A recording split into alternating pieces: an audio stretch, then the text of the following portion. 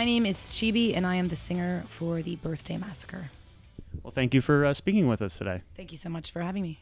Appreciate it. You guys were originally named Magica. Why did you change your name to Birthday Massacre, and how does that name better reflect what the band does? It's really hard to think up band names. Pretty much everything is taken if it's one word. And when we were Magica, which is after a Clive Barker novel, Right. there's a lot of other bands called Magica, and it wasn't fair to them or to, So we had the song Happy Birthday at that time was called the Birthday Massacre, so we just decided to change the name to that because it would be recognizable to people who already knew the band. And also because we do a lot of contrast stuff with the music and with the visuals, sort of dark and light and creepy and cute, and so Birthday and Massacre just seemed to encapsulate that. Okay. Now, the group kind of started out as a bunch of friends just hanging out and kind of making music. Is that still how you view the band, or has it kind of grown bigger than that? I mean, fundamentally, that is still what it is. I mean, it's not as simple, obviously, as it used to be. And now, I mean, it's a business. And, we take things are very different now, obviously, than they were in college. But yeah, fundamentally, at the end of the day, it's still me and Mike and Rainbow writing the songs and having fun together. Even though it's not always fun, and it's 13 years later. What have you learned in that time about being on the road, music business, making records? How have you guys grown? I mean, in terms of the songwriting, obviously we've progressed and grown in a lot of different ways, and just, I mean, personally with our relationships with each other, we've grown. I mean, we're not college students anymore, but I think that one of the most important things that I think I've learned is just that being on the road and being around the people that we have been and having different interactions and booking agents and record labels and promoters and opening bands and opening for bands is just, if you meet good people and people that you can trust, that is so valuable and so rare. So it's made me appreciate the people that I know I can trust, because you never can tell sometimes. No, you certainly no, can't. you can't. Just like you said before, the band is kind of described as kind of an audio and visual experience. Why is that important to combine those elements into what you do? When we started the band and started taking it a bit more seriously, it sort of became an outlet for all of our creative interests. I mean, for example, Rainbow and Mike were always in bands when they were in like high school. That was never my thing. I was always into art and writing, so and drawing and painting and stuff. So and that's how I met Rainbow, is we were taking fine arts together. So doing the band sort of gave us this outlet to do everything that we want. Like, if we wanted to paint a picture or draw a bunny rabbit or write a song or whatever it was just sort of a way to do that all together. Because we're all pretty creative. All of us within the band are. So it's good to have the band to sort of be able to show your stuff, So when you guys are writing, it's a very collaborative process. Yeah, I mean, the primary songwriters are me, Mike, and Rainbow. But everybody contributes in different ways, and we run everything past everybody. Yeah.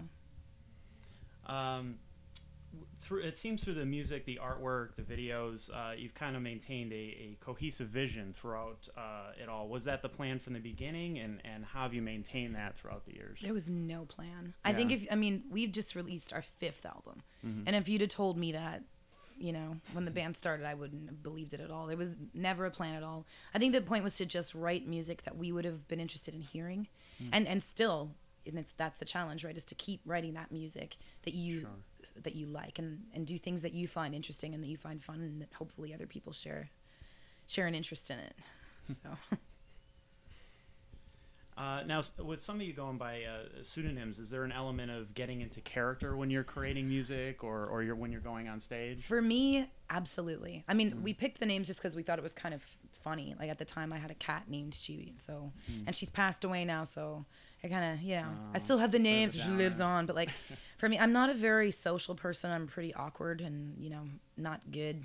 So the thought of going out in front of people has always terrified me. Way back in school when I do presentations and stuff, I was the idiot chewing gum, getting in trouble, throw out your gum, and then I couldn't make eye contact. I'm the worst at that.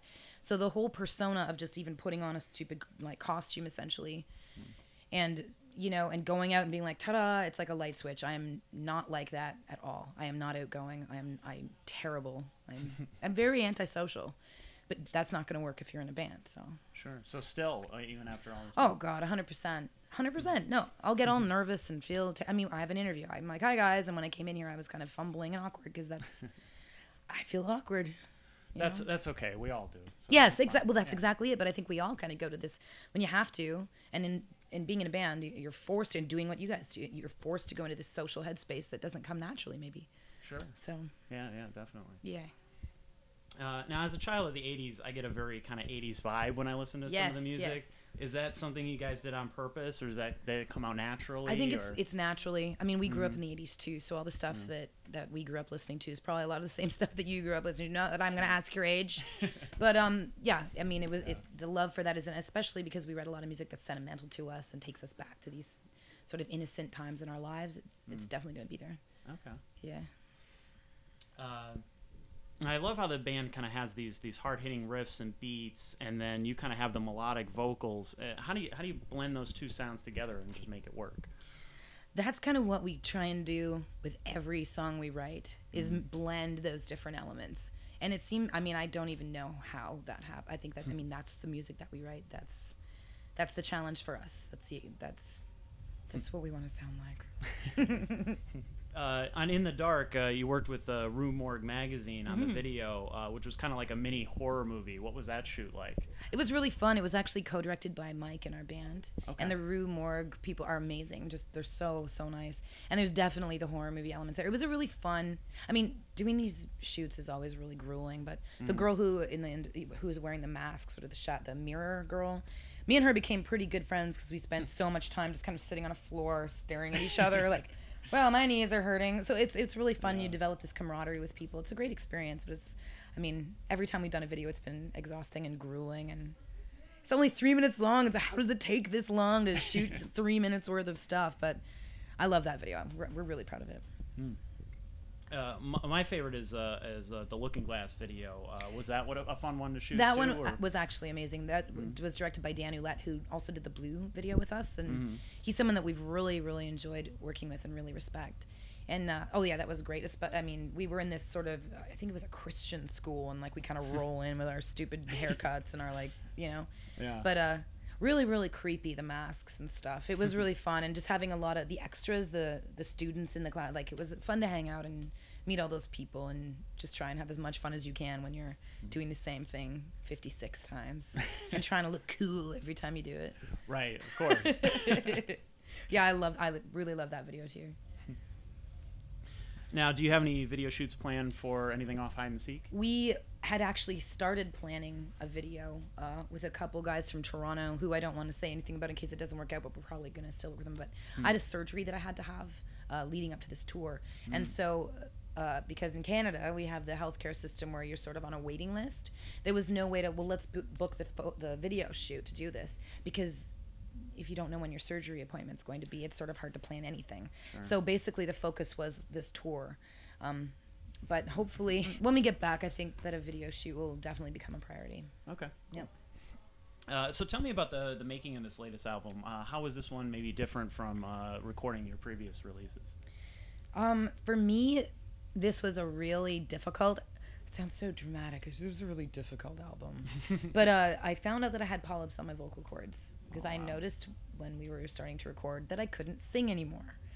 And I thought it was maybe because I wasn't getting enough sleep or I wasn't hydrated enough. So I tried all that stuff. I quit smoking, blah, blah, blah, blah, and it was still there. And we had a deadline, and I found out that I actually had a problem with my vocal cords. So we were able to achieve some really interesting stuff, and I feel like it was successful. Like I was able to sing when I needed to, even though it wasn't as easy a process. And there's a lot of sort of anger, I think, that, like, or frustration that is there in that album, and it is so real because I was furious at the situation, and I was furious that it had happened, and it was a struggle for me, and I think that the struggle shows in a lot of areas in the album, but I think that that's why it's cool, because I was in this horrible headspace, and a lot of the lyrics that I was writing were really sort of dark and nihilistic, because that's exactly what I was feeling. So to me, it's a really honest album. And I can't listen to some of the songs because I'm like, ugh, like that was just too, I remember recording that and I was upset. So lyrically, are you usually inspired by the same type of things? Is it like whatever you're feeling at the moment, or do you kind of write ahead a lot of times, or? Definitely write ahead sometimes. I mean, a lot of it, of course, is stuff that you're thinking about, stuff that you're going through, or stuff that you've gone through that affects you. Just things that you're interested in. Like with this, I was like I said, I was sort of in a dark place, so I sort of was going into these I'm not the type of person who, if I'm bummed out, I'll throw on a romantic comedy. Like, if I'm bummed out, I kind of immerse myself in it. So I sort of, there's a lot of kind of lyrics about, like, true crime and, like, unsolved mysteries, because I was really just bummed out and watching stuff that was just really intense and just sort of indulging all this sort of negative energy. But at the end of the day, I also really love true crime and unsolved mystery stuff. So in a way, it's not negative for me because I get really into it. And you can kind of expunge it after the fact, right? Yeah, exactly. The song Leaving Tonight is about, well, kind of loosely inspired by this unsolved kidnapping murder case in Toronto from 30 years ago. Wow. And I was, like, obsessed with it and researching all that I could. And that song to me is just, I love thinking about what that means. And it's just so creepy and sad. And maybe that's kind of macabre. I hate that word, macabre. Nobody uses that word. Yeah. So, yeah. It's underused. You know what? I don't think it needs to come back. No. I'm not into it. It's morbid. Now, the first song released off their Down has, like, and this probably touches on what you just said, has some of the harsher vocals on the chorus than I've ever heard you guys record. Was that a challenge for you vocally? No, that was actually just me. That's one of the moments I'm talking about. I can't listen to that song because it makes my palms sweat. It was 4 a.m. We'd had the most frustrating. I was recording with Rainbow, and I just had the most frustrating day. And he was there, and we'd gone through this thing, and I was just like, I hate everything right now. I want to go home. And so then we recorded that, and it's great. But it's alien to me because I never sound like that. So I don't know. Right, yeah. It sort of makes me feel a little uncomfortable. I'm glad it's there, but I don't like listening to it. Which is probably a little bit counterintuitive, but I'm proud of it, but I don't know if I could even achieve that again because I'm not in that headspace really ever. Do you guys usually avoid that one live, or we're starting the set with it tonight? Oh man, so you're jumping right in. I'm getting in there, but I think I can kind of put a sort of a tongue-in-cheek spin on it now. Like, I'm not angry anymore, but again, it's that character. Have to get into it. So okay. Yeah. Now, what is it like touring in the States as opposed to your native Canada? Is there a difference in the crowds, or? There's more places to play in the States. I mean, I don't think you could do a tour of Canada because the cities are so spread apart. I mean, on this tour we did Winnipeg and Edmonton and Calgary, and we're gonna do Montreal and of course Toronto, and you can do Vancouver. But it's just pardon me. It's just different. Here there's a lot more. That we get a lot more support from the States too in terms of press. I mean, in Canada we may as well not even exist, which I find really. Wow. Yeah, I mean, we've always gotten a lot of support from Europe and from the States. But Canadian press just, I don't know. They like to focus on the huge acts, I think, not so much what's going on sort of an alternative kind of indie level. Okay. So. Where do you find the biggest support in the States? Like when you tour, do you find that certain places are better than others? I don't think that there's anything super I mean, obviously in a city like New York City or like Los Angeles, you're going to have a good big show. But then you'll come to like smaller markets. It just sounds so hollow, doesn't it? Smaller towns where you think it's not going to be, you're like, oh, what's this? And you look and you're like, and you go there and everyone is amazing. Yeah. So it's really unpredictable in a lot of ways. Well, your guys' show last night in New York was sold out, right? It was, yeah. That's huge. So what was that like? What was the show like? What was the energy in the room? It was amazing. It was really, really good. I sprained my knee 2 nights ago, so I am having the last show, that was the first show we did where I'm wearing this knee brace, and I can't even stand up. So, well, I mean, so it's like I was terrified going into this because I like to run around and jump, and I get really into the show, and that's how I have fun performing. And I'm like, okay, I have to stand there, I have to sit there, I can't mess up my knee. Sold out show in New York, like I'm great, but actually it ended up being really cool, and it was good. I mean, tonight's gonna be the same thing. Second night with the old brace. So. I thought that was some sort of fashion statement. Let's pretend that it is. Yeah. Now, you guys have toured with some really amazing bands over the last decade or so. What is your favorite or maybe most memorable show or tour that you guys have done? Oh, God. there's just bands that we've toured with that we are still friends with and that we can develop a feeling of family with are really important to me. Bands like, Schoolyard Heroes doesn't exist anymore, but we still see them all the time. The Start, Damen are really, really good friends of ours. Even on this tour, like, I was surprised because all the bands have just bonded. I mean, just now I got off stage and hugged aesthetic perfection drummer Tim, and I just got his black makeup all over me. Like, it's that's what's important to me, you know what I mean, is developing a feeling of family with people that you respect and who respect you and you can have fun with and trust. It's all about the trust. Trust is important. Exactly. Now, the bands on this tour, did you guys choose them, or are they? How was this? No, we have been. There's been talking about touring with William Control for a few years, but it just never ended up working out. But so that ended up happening. And Creature Feature, we've toured with them for years. They're another one of those bands where we're like, it's like family at this point. Okay. And we basically get told who we're touring with. Sometimes we'll get an option of, do we want this band or this band? And we were just really happy with all these bands because, again, Creature Feature we love, Wind Control we've wanted to tour with, and Aesthetic Perfection, I think they're great. I really like sort of their... I thought that when I first heard about them, I was like really surprised that they weren't as industrial as I had anticipated. Like, they've got all these great elements, so I was excited about this tour, and it ended up being everything that we dreamed it would be. That's good. Except for that, obviously. Well, you know. You can't win them all. No. So is there anything else that you want to talk about? I mean, those are the main questions I have, but is there anything that you want to add that you feel is important? I guess just there was one thing I do want to address. People are getting weirded out about us doing these VIPs before the shows. I don't know if you know anything about that, but I think people were saying, and they don't hang out anymore, and you need to pay to meet the band. It's not true. It's not true. Just the people who pay for the VIP get a poster and a laminate, and we still come out and say hi to everyone and take pictures. That's always been important to us. The fans and the audience have always been the most important element, obviously, and we would never all of a sudden turn into jerks. I think people like to think that you turn into a jerk. People like that. Oh, I knew them back when they were nice people, and now they're just so terrible. We're not terrible.